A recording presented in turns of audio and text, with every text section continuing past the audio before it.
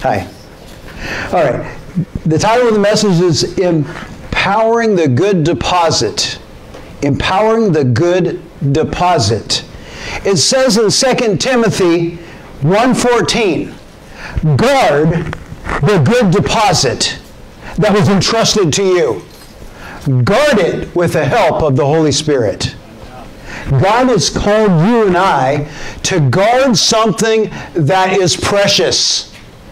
And that's you. The deposit that He put inside of you. Guard it and guard it well. He started a good work, and He's faithful to complete it. And God is calling you and I to guard what is good, guard what is valuable, guard what is precious. Guard it well with the help of the Holy Spirit. Something that you would guard is something that is important to you. Something that is precious to you. Something that is valuable to you, is priceless. You would guard that, and you'd guard it well. Sometimes we don't do that very well. Sometimes we don't guard what God has called us to guard. When He says, I guard it with the help of the Holy Spirit, concentration on the impartation. Come on. God has called you and I to concentrate this season on guarding what is good. Guard it with the help of the Holy Spirit. And God is calling us because He put something grand inside of you. He put something priceless inside of you. He put Himself inside of you. And God has His presence living inside of you. And He wants that to be guarded well, because He wants you to be vibrant. He wants you to go to new levels. He's called you to go to places you've never gone before spiritually. Don't get distracted. Don't allow things to come in place and snuff out the blessing of God in your life. Because God hasn't called you to be snuffed out. He's called you to be empowered by His presence. The good deposit needs attention. It needs attention. It needs your attention. And you need to guard it and guard it well. Protect it. Watch over it. Keep it healthy. Keep it healthy. Keep it growing. Keep it safe. Treasure that good deposit. Cherish it and cherish it well. Don't contaminate it. Don't contaminate the good deposit. Don't allow the flesh to come in place. Don't just allow yuckiness to come inside. That's right. Don't allow compromise to come on that good deposit, because that is going to weaken what God has called to empower.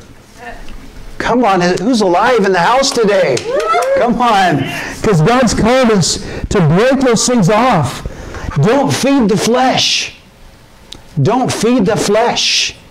God has called us to feed His presence in our life and feed that good deposit and guard it like a pit bull, like a bulldog, guarding that. You're trying to get close to that good deposit, you're going to get bit. You're going to get it, because you're not going to get to this good deposit, because I'm guarding it and I'm guarding it well. When you walk into a room, everything should change. Yeah. If you got the good deposit vibrant, if you got it healthy, if you got it strong and mighty, if you got it lit up, if you're called like what the Word says, you're like a city on a hill. You're not just like this little light of mine. No, we're talking about a city on a hill. A city on a hill walks into a room, everything needs to change. That's right.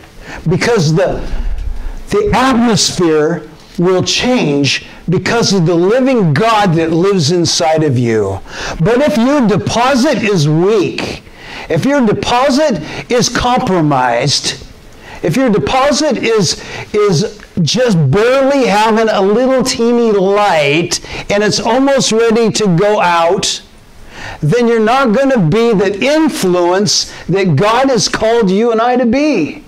And He's called us to be a great influence. So when you walk into a room, everything should change. Because who lives inside of you? Jesus Christ lives inside of you and I. So things need to change. The atmosphere needs to change. Sometimes people walk into a room and the atmosphere changes negative because they got negative mindset. They get negative mentality. They haven't been feeding themselves with the presence of God. They've been into gossip, and they've been not into the Word, and they've been into self, and they've been fighting with their mate, and they've been just flesh directed. And God is not wanting that, because He wants you to be such a huge influence when you walk into a room that the atmosphere changes. You see, how are we going to reach this world if we don't have a good deposit guarded? That's so true. It's so important that the light, the city on a hill, the presence of God is so strong inside of you and I, that God is calling us to have that empowerment so strong in our life. It says in 2 Corinthians 4:16, therefore we do not lose heart, though outwardly we're wasting away, yet inwardly we're being renewed day by day. Inwardly being renewed. Colossians 3:10 says, and have put on the new self, which is being renewed in knowledge in the image of its Creator. Romans 13:14, instead clothe yourself with the Lord Jesus Christ and make no provision for the flesh. No provision for the flesh. Ezekiel 36:26, a new heart also I give you, and a new spirit I put in you, and I will take away the stony heart out of your flesh, and I will give you a heart of flesh, which is tender, which is pliable, which is lit up with the presence of God. God wants to put that inside of you and I. I used to go hunting a lot with my dad, and he'd take me out duck hunting, and one thing my dad liked to do is he liked to shoot anything that moves. It's just the way he was. And he made sure that when he shot it, he didn't waste it. He'd take it home and eat it. And so we would go out duck hunting, and we go out to this lake, and there's these ducks, they're called coots. There's a few different names for them. One is coot, one is mud hen, and the other is a rice duck. They're all the same thing. And they don't fly very high. They fly more like a chicken, but they're on the lake.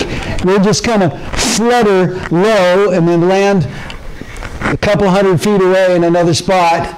And my dad would be chasing these coots, and I would say, don't shoot the coot. I'd say to my dad, don't shoot the coot. And these hunters that would come on the lake, they're for mallards and widgeon ducks, and they would be so upset with my dad.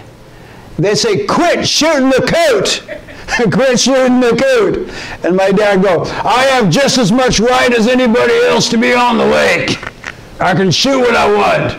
And so we'd be out there, and I go, oh, Jesus, help us here. And I'd say, my dad, don't shoot the coot. These coots, they stunk. Their meat was not good. Like my dad would have to soak them in salt to try to get some of the strong taste out of them and everything. But my dad said, we're keeping them. And so we go home with just a whole boatload of coots and no mallards, no Norwegian, some of the good ducks. We didn't get those, but we got a lot of coots. There's a lot of people in life are shooting at the wrong things. You're shooting at the wrong things. You're shooting the coots. You're going for things.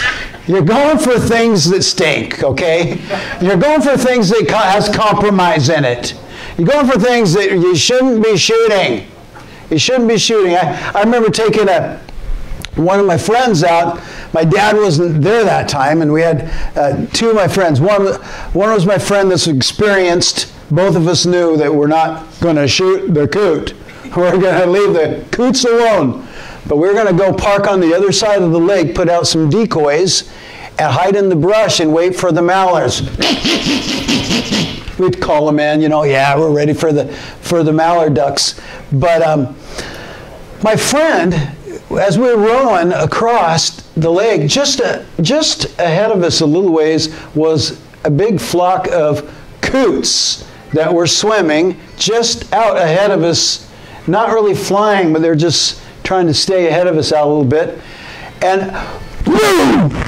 All of a sudden, right past my ear was the gun. I saw the fire come out of it. My ears rattled. My whole self rattled. I look, I go, "What are you doing?" And he goes, "I'm shooting the coot." I said, no, don't shoot the coot. In fact, you about blew my head off. I could have turned the road a little bit sideways and you would have had that barrel right here. And I would have been the coot right there on that spot. But don't shoot the coot. Amen. Come on. Don't shoot compromise. Don't put your energy. Go for the good. Because God's got a good deposit. A good deposit for you. It's good things. It's filling your life with favor. Filling your life with blessing. Filling your life with double portion anointing for your life. You're called to be anointed. You're called to have the favor of God all over your life. Why are you shooting the coots? Why are you doing things that is not productive when God has called you to great things for your life? Called me to great and mighty things. Sin will take you farther than you want to go. Not farther in the good way. It will take you farther than you want to go, and you'll stay there longer than you want. Sin has a way of holding you hostage in place where there's not the blessing of God on it. And you think, well, I'm just going to sin here just for a little bit. I'm going to sin for a little bit, and then I'm going to decide not to sin, and I'm going to go for God when I feel like it. Been there, done that with a T-shirt. It's a lot harder than it looks when you start getting into compromise and sin. Sin will hold you longer. Yep. It will hold you longer in the position of compromise than you want. That's right. And God has called you and I to walk in His blessings and favor for our life. But you got to feed the good deposit. You got to feed it and care for it, nurture it, and bless it. Fill it up with the good things that God has, what He's calling you to. Because He's calling you and I to guard that good deposit. Guard it with the help of the Holy Spirit. Yeah, it's not just you trying to guard something. It's you guarding it with the help. With the help of the Helper, the Holy Spirit. God, I don't do very good at guarding that good deposit. Would you come alongside me, Holy Spirit? Would you give me the strength that I can guard what's valuable to you and it needs to be valuable to me? Would you help me? And God will. He will empower you.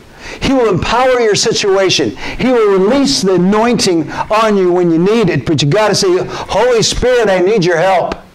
Help me, God. I surrender myself gladly to you today, God. I need you to give me the strength to walk this out. It seems hard sometimes to walk the walk and talk the talk. But God is saying, I give you the ability. I give you the power. It's there for you. Guard what I give you. Guard it well with the help of the Holy Spirit.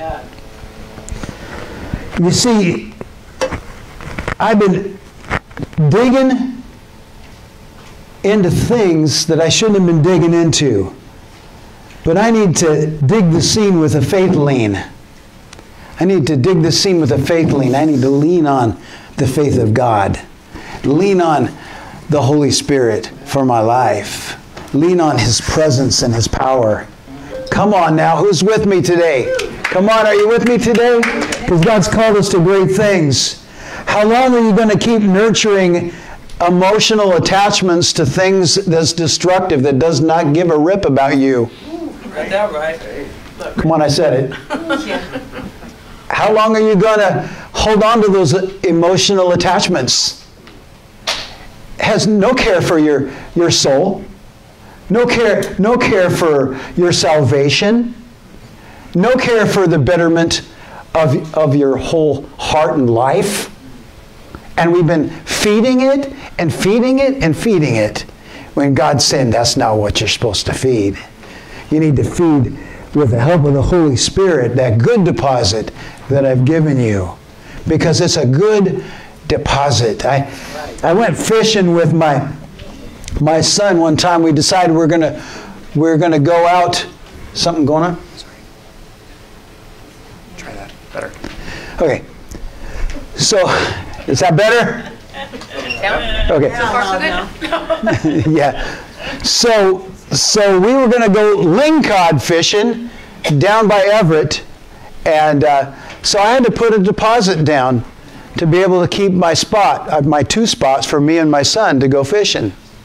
And so I did. I put the deposits down, and then it's time for us to go. We went out lingcod fishing and limited out within about an hour. It was amazing. We got out to the spot. I caught such a big lingcod that I had to throw it back. It was so big. It's like, yeah, you can keep a 26-incher to 37 inches.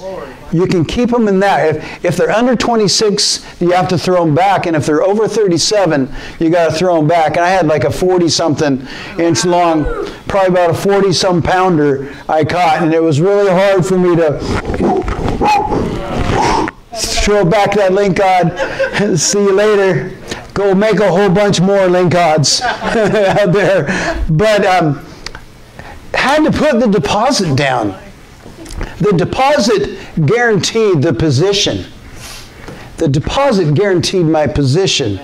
When I came, I said, my name is Brice Greathouse, my son Jaredon, and we're here. And they said, oh, checked over the records. Yep. You put the deposit down. Come on in. Let's go. You see, God has got a good deposit that He's put down for you. He's paid it.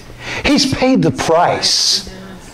You're not your own. That's right. You've been bought at a price. Yes. That deposit is a good deposit. Yes. And God has put that deposit down on your behalf, guaranteeing the blessings that He has for your life. And all you need to do is you need to step in. Hi, that's me. I'll receive it. I'll receive it. Yeah. I'll take it. Let's go lingcod fishing, baby. Let's have your blessing, God. I'm stepping into your blessing. I don't deserve it. That's right. I didn't earn it. I wasn't just a good guy for a couple weeks and then God said, okay, I guess I'll take you. No. I was a jerk. I was self-centered, disappointed, frustrated, insecure. But something inside of me said, I need God. Yes. Something inside me said, I need God. And I came to God, and God says, I got a good deposit, and I'm giving it to you. Yes. You didn't earn it. I paid for it. Yes. You see, we don't earn our salvation. Thank you, Jesus. We don't earn our salvation. No. We just receive it. Yes. We receive that good deposit. But then God has called you and I. He's called us to take care of that good deposit. Right. So that's our part. Yes. Our part is to guard it with the help of the Holy Spirit. Yes. Start loving you. Start taking care of you properly. Start loving you the right way. Take care of that good deposit. Yes. And watch the blessing of God propel you into new places of blessing. Amen. Come on, I'm preaching to myself today. I know that. Receive it, Brice. I receive it. You know, God has a full force of fruitful harvest prepared for you and I. Full force. What do you do when you've fallen like an egg from a chicken on stilts? Sometimes we felt like that. We felt like we've been like an egg dropped from a building so high that our life has really just been fragmented, cracked, spread out. We don't know where to start. But if God can take a whole valley of dry bones, if He can take a whole valley of dry bones, bones that's scattered across the canvas of the desert, if He can take those bones and breathe life into them, and have bone be attached to bone, tendon to tendon, flesh appear, the breath of God to come into it, and they stand up like a vast army. If He can do that, He can take your life that's been going through difficulty and disappointments and frustrations, and you felt like an egg dropped from a chicken on stilts. God still is going to put together everything because He's going to hand you a good deposit. He's going to say, here, receive this. Beauty instead of ashes. The oil of joy instead of mourning. Garment of praise instead of a spirit of heaviness. You see, He takes what wasn't and He puts what is. And what is His love for you today. His love is so grand for you. He wants to take what you are and He wants to give you such a good deposit, and He just wants you to guard it. Guard it. Take care of it. Let it grow. Let it become a giant. Let it become a powerhouse. Let that good deposit be you're like a city on a hill and you are walking into a room and everything changes. You're going to work and everything changes. You walk into the room and you got people that don't love Jesus, and you walk into that room and everything changes. You go to your house and you got a lot of family fighting with each other. You walk into that room and everything changes. The atmosphere changes because of the great deposit that lives inside of you. Amen. Lives inside of me. Amen. Whatever the situation is, God wants that good deposit to be strong so that we can influence multitudes of people. We can influence this world for God. It comes by good deposit people that take care of that good deposit. Taking care of it. Who's with me today on this? So important. You guard it with the help of the Holy Spirit. It's His grace that will help you to move forward. Yes. It's His grace that will help you to move forward today. Would you stand with me as we close? Thank you, Jesus. Hallelujah. Hallelujah. Lord God, we thank You for that good deposit that You've given us. And God, I apologize. At times I've not taken that good deposit and taken good care of it. I've allowed just lots of things to get in place that shouldn't be there. But I ask You, God, to forgive me. And I ask You, Lord God, to empower me. And may from this day forward, may there be a change inside of my life. May I really take care of that good deposit so that I can be everything that You called me to be. Yes, Lord. Yes. Thank You for breakthrough today. Yes, I thank You for influence and impact and a difference maker the way You've called me to be. And it comes by that good deposit being healthy and growing. Thank You, God, for every person in this house Today, if that's you that just say, you know, I'm not going to have you come forward right now, but if that's you that you just go, and you know what, I just receive it, and there's some things in my life that I haven't allowed that good deposit to be taken care of properly, but I hear what you're saying, Pastor, and I give to God my whole life afresh today. Would you raise your hand? I'm just going to pray for you. Thank you. All over the place. Anybody else, just raise your hand and you can put it down. Thank you, Lord God, all over the place. I thank you for every person, God, in this house, Lord God, that we just receive that good deposit and care for it and nurture it. Nurture what you've given us, God. You've given us a good deposit. God, you say that you started a good work. Yes. And you're faithful to complete it. Right. Yes, Lord. Faithful to complete it. Yes. God, sometimes I don't feel like it's going to be completed very well because I feel like I've kind of went off course. I feel like I've been distracted by compromise and distracted by things, Lord God.